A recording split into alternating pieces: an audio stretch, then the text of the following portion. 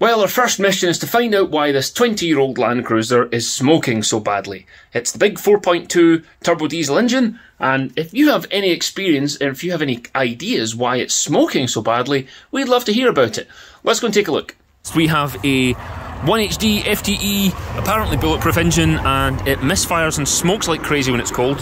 Let me check the thermometer here. Thermometer says 3 degrees. Let me turn it on and we'll see if we get some shake. Look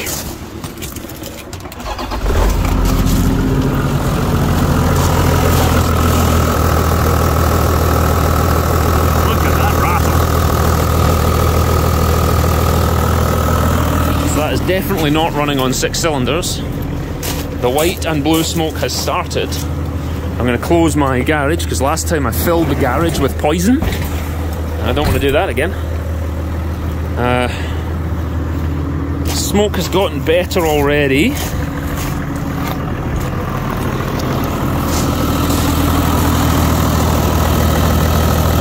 Still running rough. I now see it's starting to do 6 again. It's like intermittently smoothing out. Not much to see with the thermal though, I imagine. No, the heat shield's doing its heat shielding job. The heat shield is just absorbing it all. Well, that looks like it's now smoothed out again.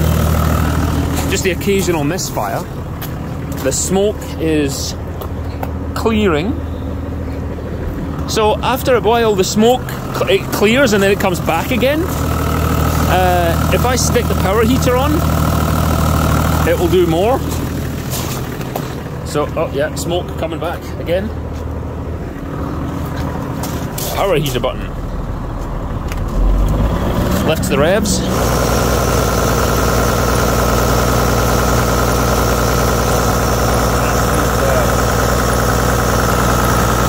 It's shaky. And look at that smoke now. So the current theory is that the fuel injection pump is on its way out. It's one of the things that fails on these cars. It starts to pull air in when it's cold. So this big black device down here is the injection pump. Okay, it's down there. So that starts to go. Unfortunately, it's like £1,000 for a reconditioned one. Still running rough. Still smoking like Billy-O. Turn off the power heater. So it will smoke like this for the first few minutes and then completely go back to normal. Still got the occasional misfire there, it's still running a little rough.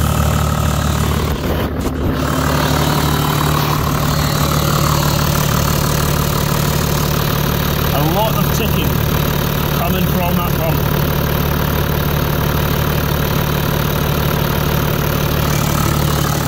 Yeah, it's not likely to be the engine. If it's that pump, that's theory number 1.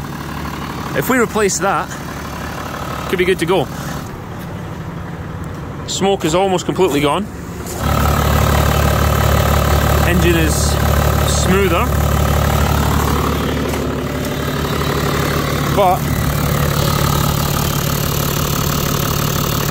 still a lot of noise coming off with the injector pump.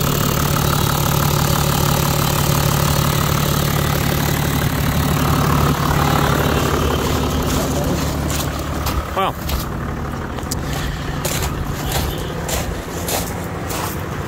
and the smoke is basically away.